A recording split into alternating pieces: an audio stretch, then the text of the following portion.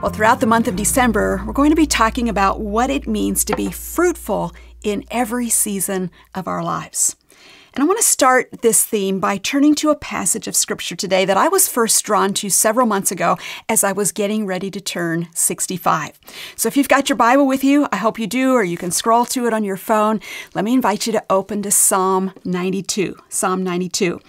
I was drawn to this psalm because I wanted to have God's perspective on getting older.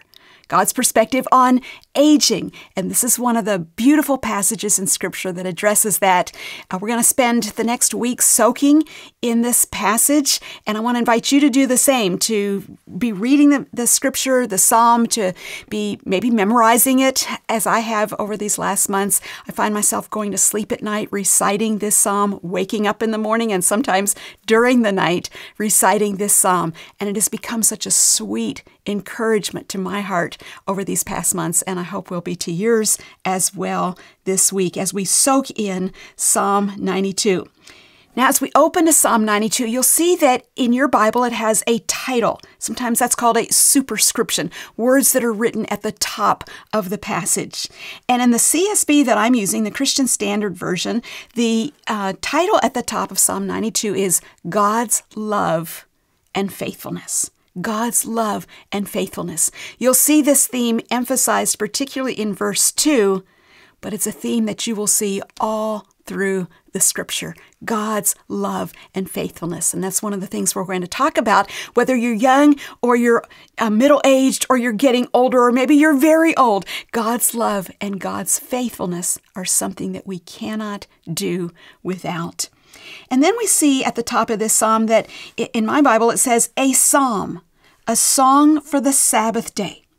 We're not told who authored this psalm. We just don't know, but we do know that it was a song for the Sabbath day. It's the only psalm in the whole 150 psalms of Scripture that has that title, a song for the Sabbath day. You remember that in the Old Testament, the Sabbath was a part of a rhythm that God established beginning at creation. Worked 6 days, created the world, and then on the seventh day, He rested. And then when the Israelites became a nation, God commanded them to observe a weekly Sabbath. 1 day out of every 7, the seventh day of the week, was a day of rest from their work.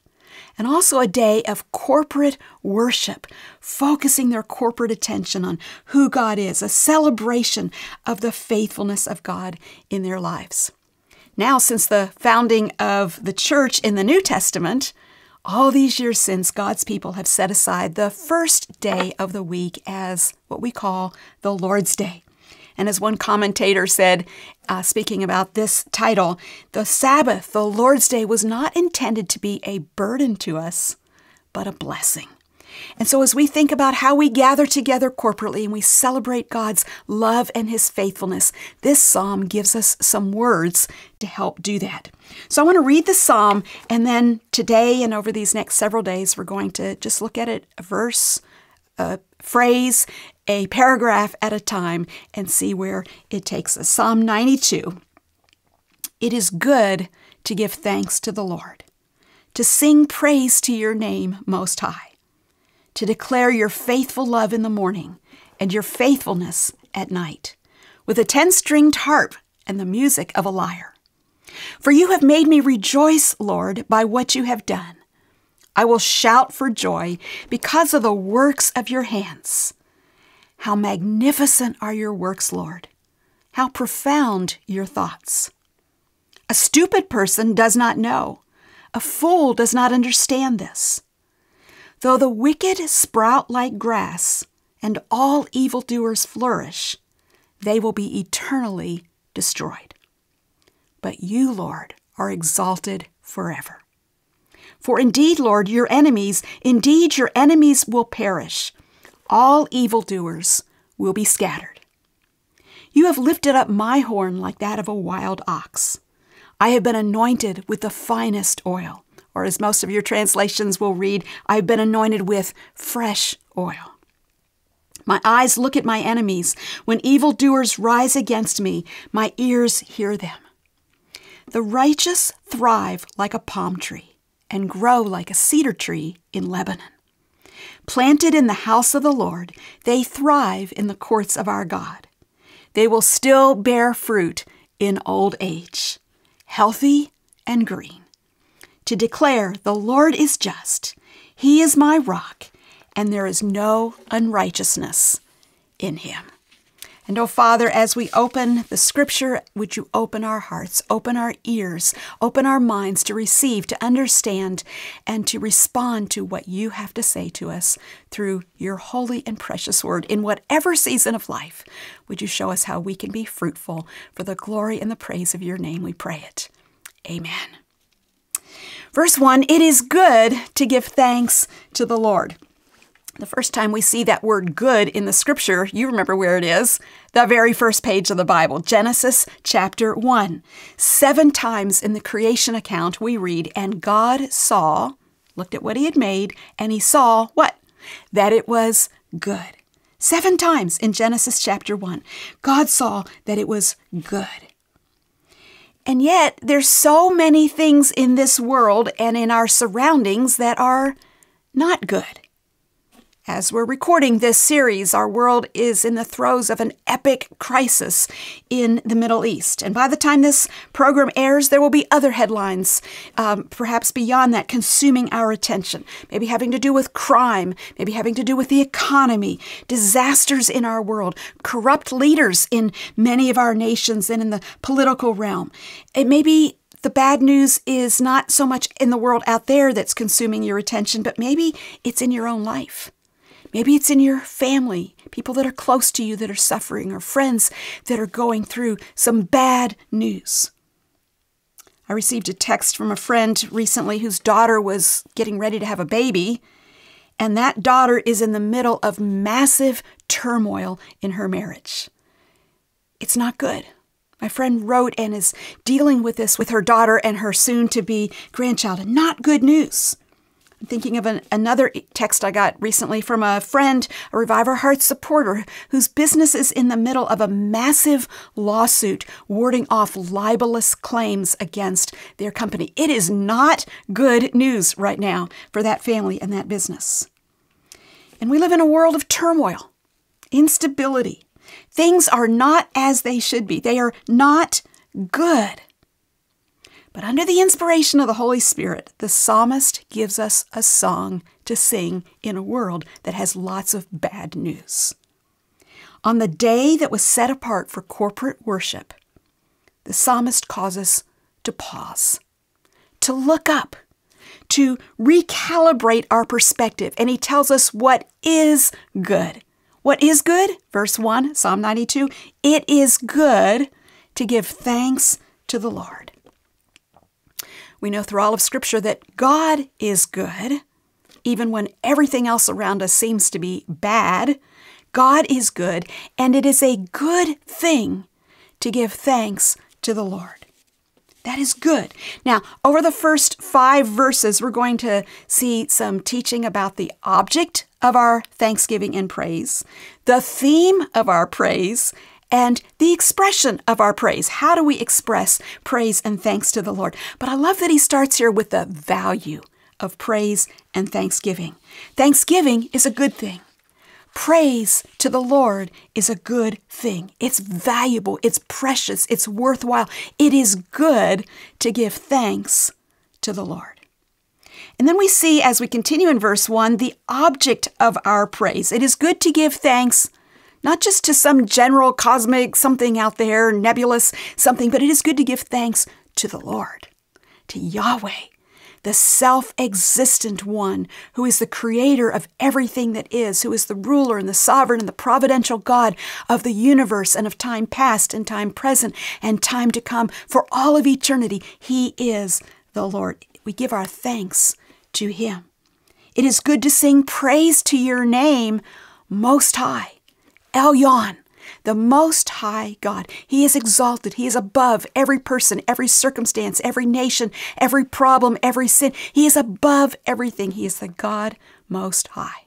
And we give thanks to the Lord. We praise the Lord, the Most High God. That is the object of our praise. And then we see, as we continue into verse 2, the theme of our praise. It is good to give thanks to the Lord, to sing praise to your name, Most High, to declare what? Your faithful love in the morning and your faithfulness at night. The theme of our praise. Now, depending which translation you're using, it may say your faithful love, as it does in the CSB here. It may say your faithfulness or your loving kindness. That's that really important word in Hebrew, hesed, the covenant-keeping, steadfast love of the Lord. It is a good thing to declare your faithful love. When we're giving thanks, when we're singing praise, we have lots of things to thank the Lord for, and it's appropriate to thank Him for those things, but we start by thanking Him for His covenant-keeping love. The love of God. It's not based on who we are or what we've done or what we could do for God or how we perform for Him. He loves us because He is a faithful, covenant-keeping God, and His loving kindnesses to us never cease.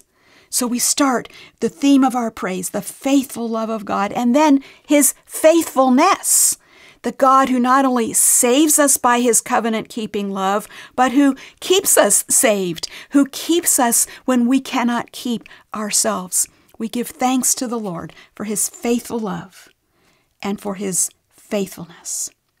And then as we continue in these first few verses of Psalm 92, we see not only the object of our praise and thanks, not only the theme of our praise and thanks, but also the expression of our praise and thanks. And the psalmist gives us some insight, as do other psalms throughout Scripture, but how we are to praise the Lord and when we are to praise the Lord.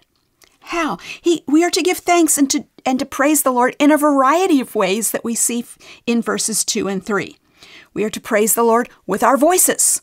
It says, declare the faithful love and the faithfulness of God. I've been thinking about that as I get up in the morning and I want to declare the love of God, the faithfulness of God. That means to speak the love of God, to speak the faithfulness of God, to declare it first to the Lord. Lord, you are faithful. You are loving. You are kind. You are merciful. You never stop loving me. You never stop keeping me. Declaring to the Lord thanks and praise for His steadfast love and faithfulness. But sometimes we need to declare it to ourselves. Soul, you're upset. You're overwrought. You're anxious about this or that. I need to remind my soul, remind myself that God loves me. That God is faithful no matter what is going on in this world or in my world this day. So we declare it to the Lord, we declare it to ourselves, and we declare it to others. Robert and I want to be declaring to each other, and we're declaring to you today, and I want you to declare to others today, the Lord is loving.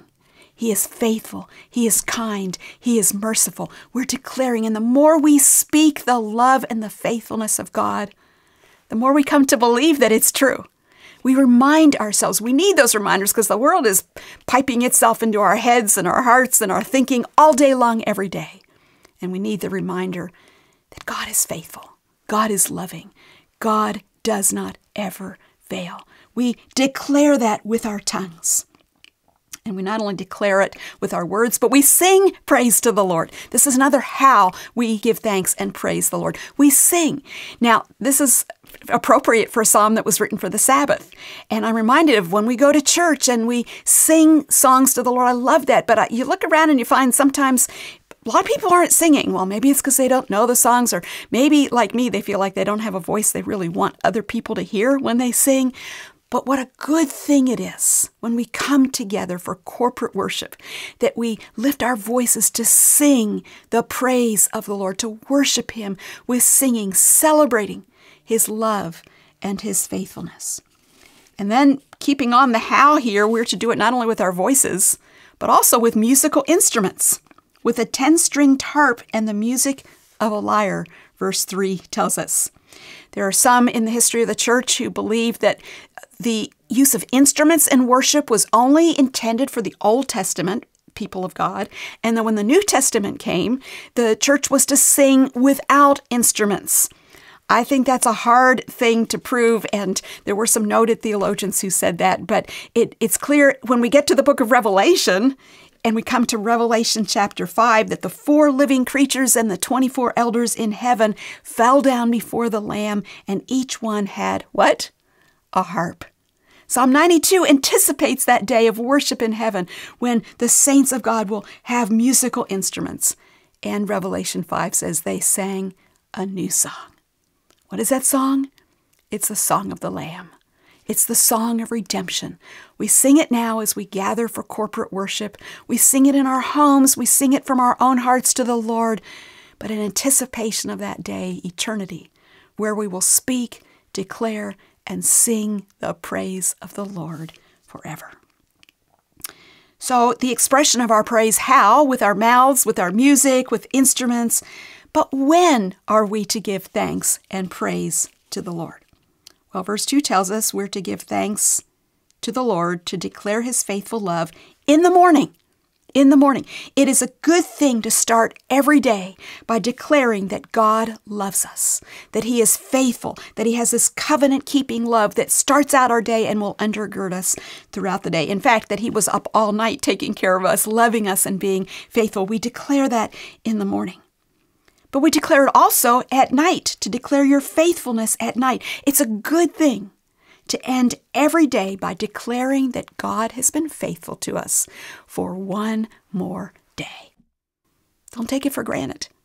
If God hadn't kept the sun, moon, and stars in the sky, kept the earth on its axis, kept all those planets and sun and all the things doing that God ordained them to do, we would not be here another day. But God has been faithful as the Lord of creation, as the Lord of nature, as the Lord of our own hearts and lives. God has been faithful no matter what has happened in our day. He has been faithful one more day. So we declare that in the morning. We declare it at night. And I want to just say it's a good thing to give thanks to the Lord all through the day, and even as we awaken during the night. Think of that song many of us sing at times in our corporate worship. The sun comes up. It's a new day dawning. It's time to sing your song again. Whatever may pass and whatever lies before me all throughout this day, let me be singing when the evening comes. And what is his song? What are we going to be singing? Bless the Lord, O my soul, O my soul. Worship His holy name. Sing like never before, O my soul. I'll worship your holy name. The steadfast love and the faithfulness of God are never ending. And our praise and our thanks should be never ending, morning and night and all the time in between, all the way to the end of our earthly lives and through all eternity. My husband has a cousin. The Doherty family is very close and multiple generations now. It's a huge family. They're a singing family. They're a family that gives thanks and praises the Lord. And one of Robert's cousins, a man named Nevin Doherty, was a strong, healthy, 66-year-old man who several months ago was diagnosed with an aggressive brain tumor. It was a total shock to this precious family that loves the Lord. They love to give thanks to the Lord. They love to praise the Lord. They're worshipers of the Lord. They're followers of Christ. And the family gathered together and prayed. But within a couple of weeks, this precious man was in heaven. Robert and I live streamed the memorial service that was held at a Brethren in Christ church in central Pennsylvania. It was a beautiful service, so Christ-honoring, a lot of singing, a lot of scripture. And then at the close of the service, the congregation broke out into singing a song that I had never heard this arrangement before, and it was deeply moving to me, listening to that congregation, those friends, those family members singing to the Lord. I want you to listen to what they sang at the end of that service. Praise God from whose all blessings flow. Praise Him, all creatures here below. Praise Him, all creatures here below. Praise Him, all bless Him, all praise Him, all bless Him, all praise Him, all bless Him, heavenly hosts.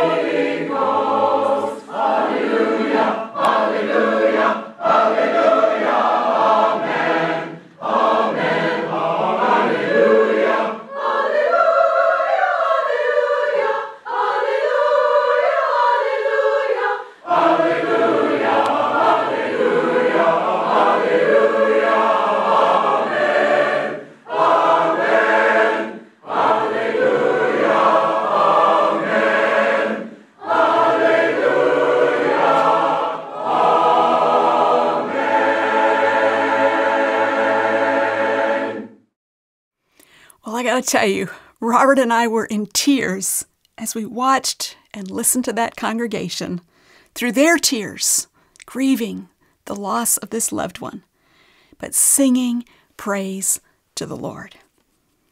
I tell you, I can't think of a better way to send someone you love on to their eternal home. In fact, I sent a link to that song to the music leader at our church, and I said, please have the congregation at our church learn to sing this song before my funeral, because that's how I want to go out. That's how I want to be sent out, and I want the people of God praising, singing, thanking the Lord for His love and His faithfulness. It's a good thing to give thanks to the Lord, to sing praise to His name, the Most High God. Even as we read this psalm and talk about the goodness and the faithfulness of God, praising and thanking Him, your world may not look good at all today. Maybe you're discouraged by the brokenness within and the brokenness all around you in this fallen, messed up world. But I'll tell you what is good. It is a good thing. It is good to give thanks to the Lord, to sing praise to your name, Most High, to declare your faithful love in the morning and your faithfulness at night. Oh Lord, how we worship you. We give you thanks, for you are good. And it is good to give thanks to you, to sing praise to you. We celebrate, we worship in the midst of whatever may be bringing tears to our eyes this day. The fact that you are the Lord, you are the God Most High. You can be trusted to write our story. You love us with a faithful, undying love. And you have always been faithful to your people from generation to generation. And whatever we're going through now, you're not going to stop being faithful.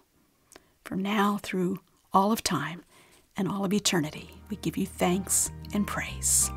In Jesus' name, amen.